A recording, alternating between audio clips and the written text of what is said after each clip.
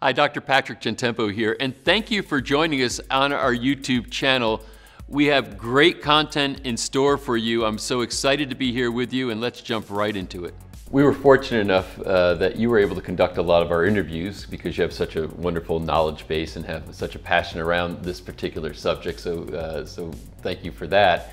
I believe is important is understanding all the interconnections and synergies amongst all these things, because I think one of the challenges is that too many people are trying to isolate small details and not seeing the so-called big picture.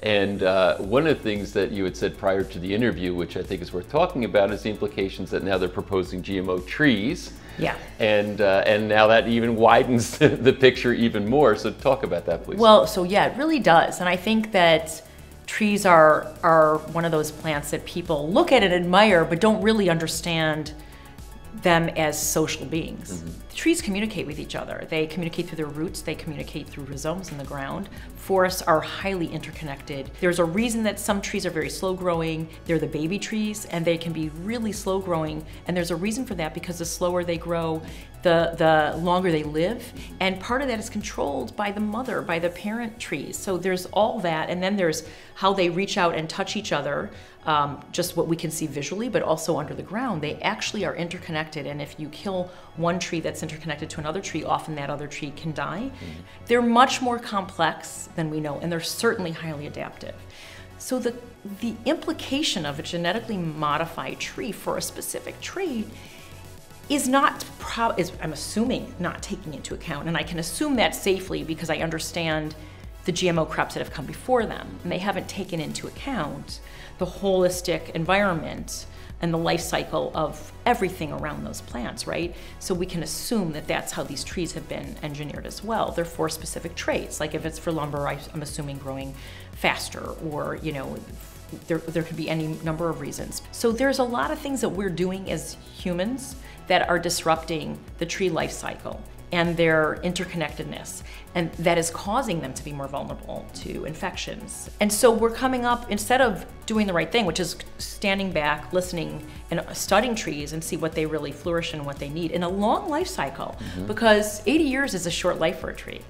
We think of trees as only living 80 to 120 years because they're cut down in lumber at that age, but the truth is that trees will live on to hundreds and hundreds of years. There's trees that are known to be thousands of years old. Wow. I mean, they obviously know what they're doing. Yeah. They know what they're doing. They're living longer than we are. And we need to coexist with them, that's for sure. We absolutely need to coexist with them, because without the trees, we're really screwed. I mean, we need trees for oxygen. And you know, the whole point here is that, you know, they're looking to now genetically modify trees. So we get to a point where we're like playing God with, you know, with what's around us, but we don't have that omniscience to be able to do it. Well, not only that, I mean, God, you know, if you talk about God, whatever that means for you, it was an evolutionary long process with trial and error and all these other systems that adapted to each other. And so to think that we can just create different traits or better traits by bringing in DNA from other species, to think that we can do that and not affect everything else is wrong. And it's the mistake we've made with farming. And we're making the same mistake now with arborism, with trees. And really what we needed to do was to go backwards. Monoculture hasn't worked.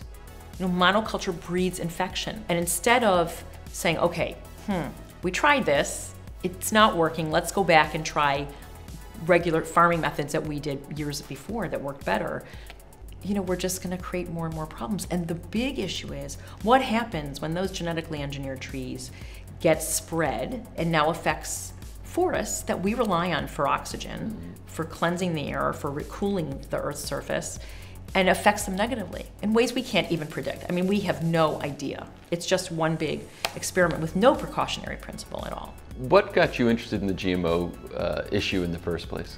Well, two things. So the health issue. I mean, pesticides are not healthy, and when you have a plant that's, you know, glyphosate tolerant, that means you can pour more glyphosate on it, and that is actually what's being done, right? So who wants more pesticides? So I understand, and these are herbicides as well, right? These are herbicides. They're actually antibiotics for the most part, right? They're disrupting anything that works through the shikimate pathway. You know, people can say, well, that's not human cells, but it's actually all the bacteria that we rely on our skin, in our gut, Our gut's responsible for making our neurotransmitters, for our immunity, for digestion, for vitamin levels. I mean, come on, how can you say that's not related? So that kind of got me into this whole GMO, but the other aspect is that this is being forced upon us. And it's an experiment that's uncontrolled and unfettered, and we have no idea what we're doing, you know, and really, once you start getting the GMO seeds spread and infecting other people's crops that are supposedly organic or just commercial, regular non-GMO, it's too late.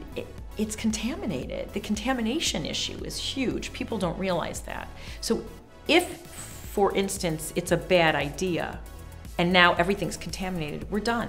We have no way to go backwards. And so when you make it so everyone's been tainted with GMOs, or just, let's say, Roundup, just glyphosate, and it's in everyone, now you can no longer say whether it's affecting people's health because we have no control group.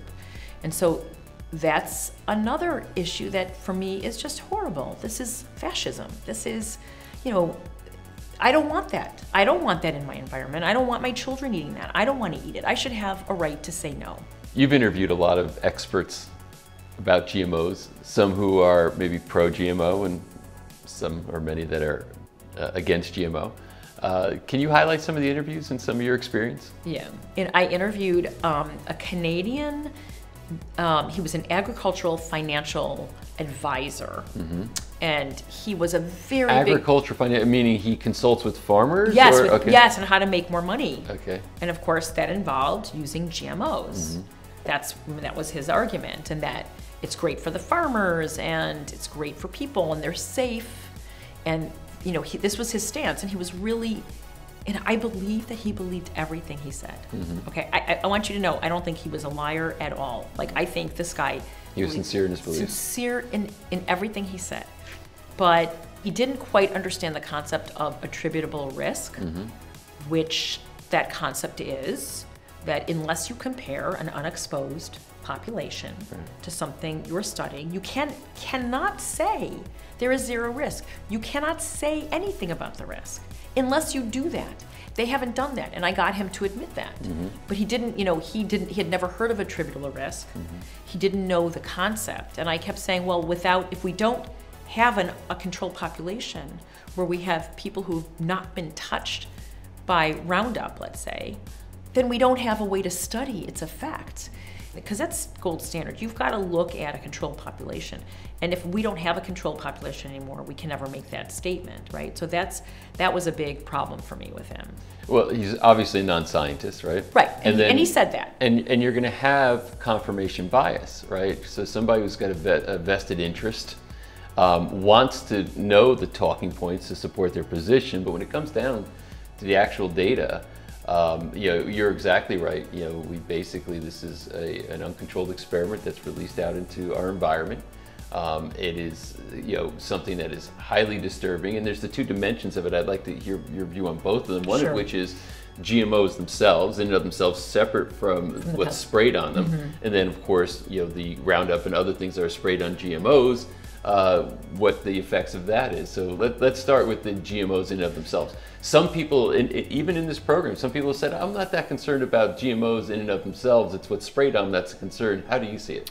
Yeah, I mean, because we all equate pesticide with toxin, so that's like I think a knee-jerk reflex, and I agree with that for most people. And I am concerned about the pesticides, but Bt toxin. Let's talk about that. So that's a gene that's been inserted in corn, and it is, it's a gene activator or a gene suppressor. I mean, these fragmented DNA pieces that come from other species that are put in to turn on and turn off genes. Do we know that they're not turning on and off genes in ourselves? We don't know that, right? If they're turning on and off genes in pests, why couldn't they be turning on and off genes? We're closely related. I mean, our DNA, there's a lot in common with our DNA and our systems, right?